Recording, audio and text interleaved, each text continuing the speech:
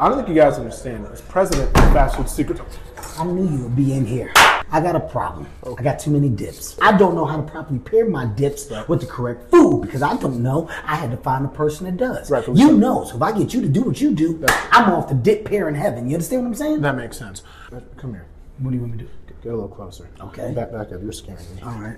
As president of the Fast Food Secrets Club, we always have that saying, where the perfect dip puts flavor on the lips. I've never heard that a day in my life. You know, people who have the perfect dip combination says that, and that's what we're doing today. Let's go. Okay, so first you gotta have something that can handle the dip angle. For the spicy chicken, you wanna get barbecue sauce here. You wanna find that angle out, just like that. You gotta be kidding me. Oh yeah.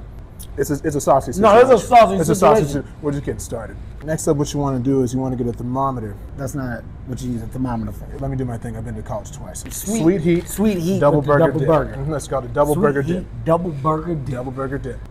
Oh yeah, how we feeling? It's at least 3 of those. Yeah. For this next one, you gotta have a dip that can handle the chicken nugget dunk. Weigh that chicken nugget. Tell me how much that weigh. I got 17 pounds. That's exactly the. You sure the pounds? I'm sorry, not pounds. It's the other one. Exactly. No, okay. It needs to weigh 17 other ones to dip into the honey mustard. So why don't you give it a dip? It's a lot going on there. What would you recommend that I would dip with our new Cocoa Mint holiday shake? You gotta go with the French fry. Give that a try. How's that taste? Good. Take another G and say great. I feel like I gotta do something for you. Okay. Anybody that walks into our house, it says Mr. President.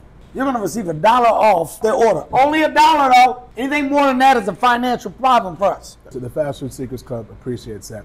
Big Kev. Wow. Can I call you Big Kev? No, I go by Petite K. Oh, There you go. all right.